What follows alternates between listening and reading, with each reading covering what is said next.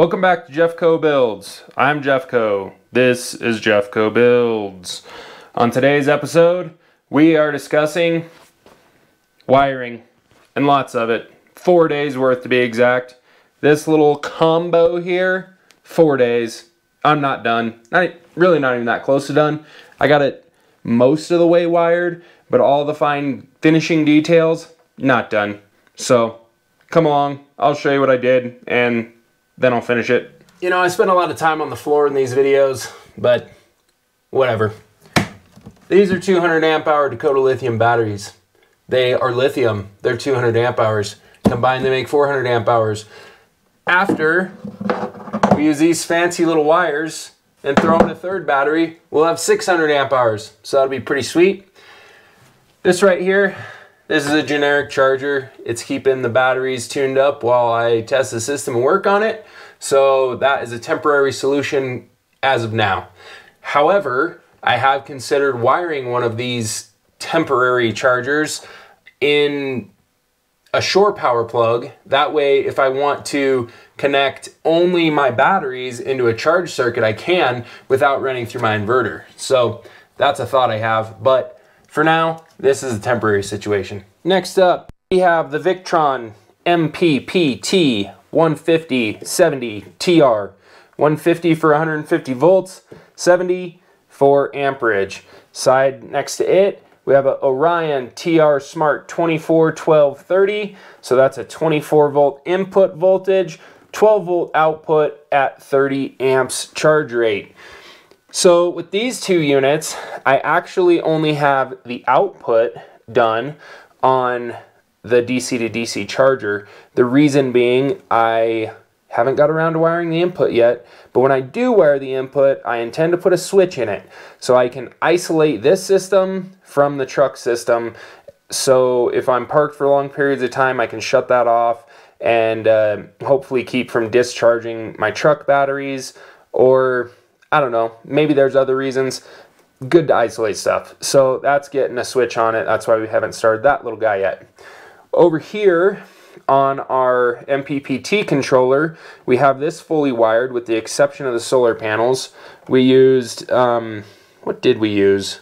We used Encore Marine 2-gauge wire for our battery supply, and then we used a 10-gauge wire from our solar array. For those of you that are not familiar, the reason the solar array wires are so much smaller is because they do not carry a lot of amperage, but they do carry a lot of voltage, thus the 150 volt capacity. So on this little guy, I did run a switch, and that switch actually isolates this unit from the solar array. So if I want to turn that switch off, I can shut that switch off, and then I have no current coming in from my solar panels, because as we all know, if the sun's up, they're charging. So if we want to shut that voltage off, we do so with this switch right here, which happens to be a Blue Sea, which is a really good company. And all you got to do is turn it on, off. So that's how we're isolating our solar panels. This little fella is a 400 amp fuse. We're putting this before our switch for our main disconnect between the battery and our switch. Here's our switch. This guy is also a Blue Sea, which is a really good company. I think I said that before. It's currently on too, so I'm not gonna shut that guy off right now. Anywho, this comes from our battery bank and routes through the switch and then back to the power inverter.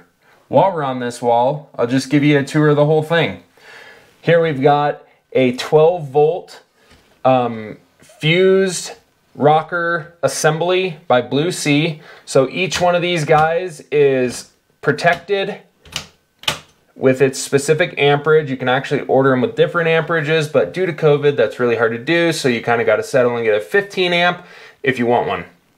So anyway, this is all 12 volt, which I've set up for accessory power. This is going to be my water pump, which says water pressure. And then this one here is for my refrigerator. So real simple. This guy here is our shore to generator AC selector. So very simple, you leave it in the off position when you're not connected to anything. If you got the generator running, this green light will light up and you can swap to that and you can charge and actually help assist your inverter with the generator function. Same thing goes with shore. It'll show availability. This will actually show you reverse polarity as well. So this is very simple. Most RVs do this automatically, but they're crappy, so we're gonna go with the good old-fashioned manual switch. Next to it, we have the Magnum Energy Controller.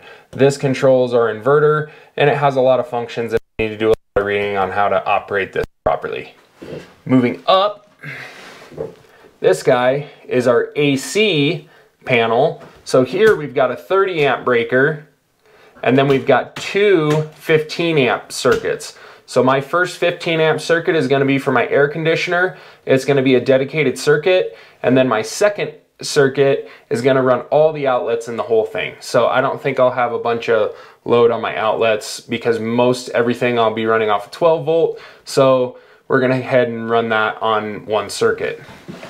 Moving on in the world, we've got a few things going on. In this corner, we have our interior temperature. We have our voltage currently on our battery bank. Both of these are gonna be for our diesel heaters. This one will be for the hydronic heater. This will be for the air heater. And then this little fella here is the interior temp. Did I already say interior temp? One's interior, one's exterior. They're both exactly the same temperature right now, so I don't know the difference between them, but one's interior, one's exterior.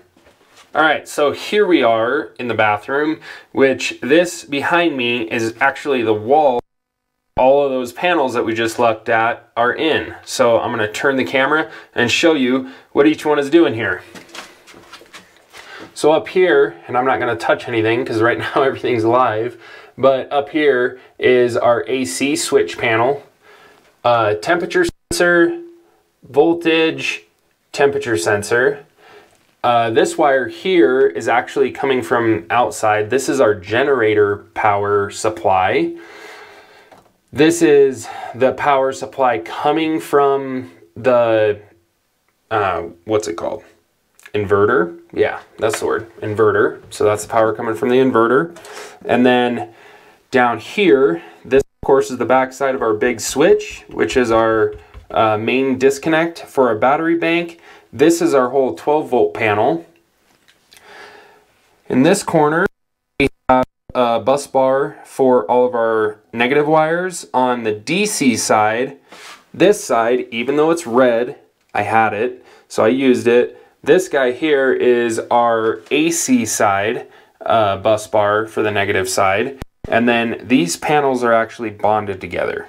So this wire here is a bonding cable that loops from one side to the other, which I'm slightly unsure about, but that's what it said in the manual, so that's what I did.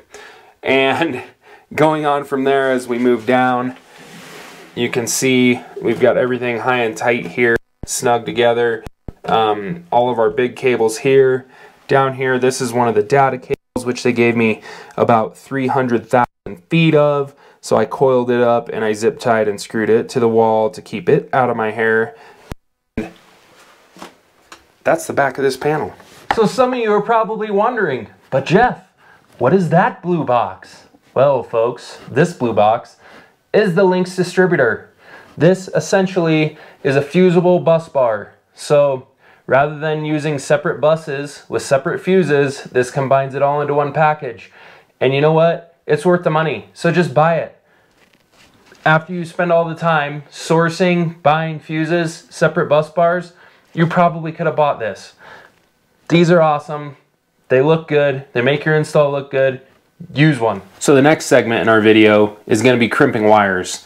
When you've got this gauge of wire and you're running this many, you need to invest in a hydraulic press style wire crimper and a bunch of the shrink wrap material. So I'll shoot you over to that. You can check it out, see how we did it on this whole job. All right, so this is how we're gonna crimp our wire with our lug here. And I've got this set of Greenlee cutters, which are pretty awesome. And I'll take them and I'll just kind of run them around very lightly just to create a cut in the jacketing. Like so. And then you got to take a razor knife. I guess I should be doing this up here. Take a razor knife and slice the jacketing. And once you've made it, this is actually really thick jacket on here. Once you made it through there, you can just kind of start to peel it. You'll see that it'll just kind of peel away.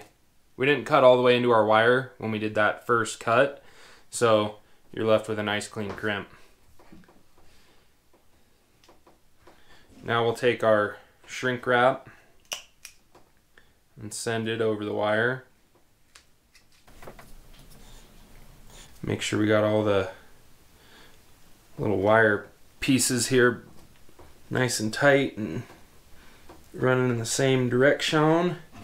And then we got our 4/0 connector here. Slide it over. Now we're at this point. Now we take this crimping tool, which was easy enough to get on Amazon. And this is a little hydraulic press that moves up and down. It'll crimp our wire for us. So we open up the jaws, and this goes from very small wire all the way up to 4/0. So you got to make sure you get one that goes to 4/0. A lot of them only go to 2. So now we're going to slide that over like so. And then we're going to start we're going to snug it up to the fitting here. Make sure that we like where everything's at. Make sure our wire is in deep enough. And then we can start our crimp. And you're just going to keep squeezing this guy, and it's like a little bottle jack. Just pushing that into that die. And I go until it's really hard. Okay. So after a little bit of groaning there, that's our successfully crimped wire, which has like an octagon shape to it when it's done.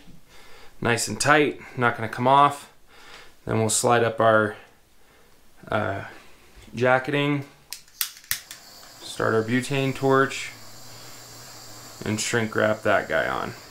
Alright everybody, that's going to conclude today's video, so I hope you enjoyed it. If you did enjoy it, please like, subscribe, comment, do all the things that people do to make the YouTube algorithm tick, and join me again next time on Jeffco Builds, where we will probably be working on more electrical, maybe some plumbing.